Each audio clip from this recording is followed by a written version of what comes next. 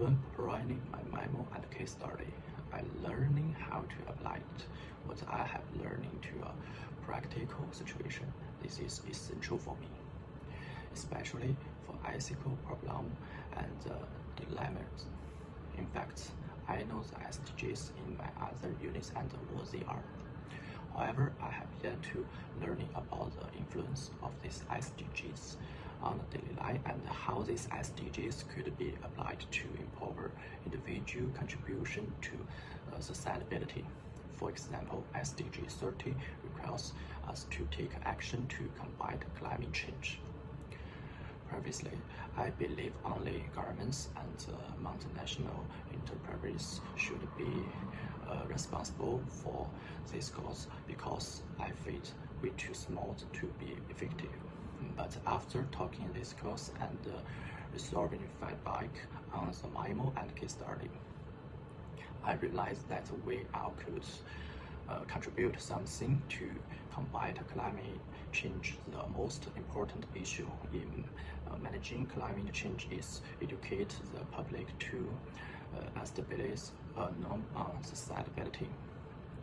Hence, as a university student, I believe this should be the most powerful words to release the SDGs, educating more people in order to raise awareness and promote active social participation.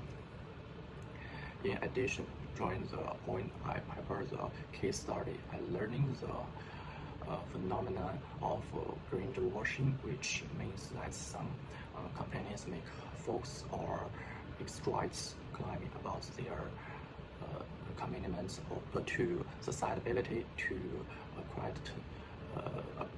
attract customers. This is a malicious issue.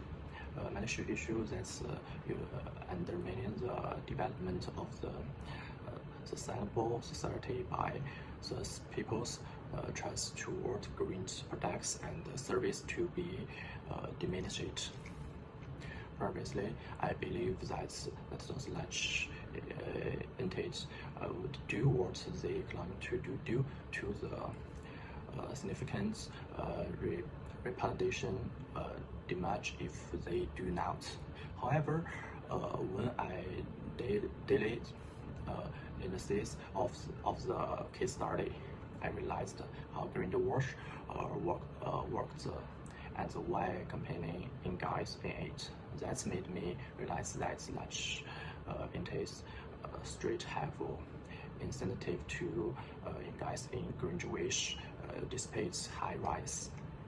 In addition, this also helped me to know that the achievements of this SDGs is difficult, saying its cause only benefits the well society in the long run, but would at the cost of the entities shouldering profits, which would make most companies hesitate to engage in the achievements of these SDGs, relies not only those governments or large entities, but also on individual contribution. Fourth, change the meaning of individual would be the most challenging task that would hinder the achievement of SDGs.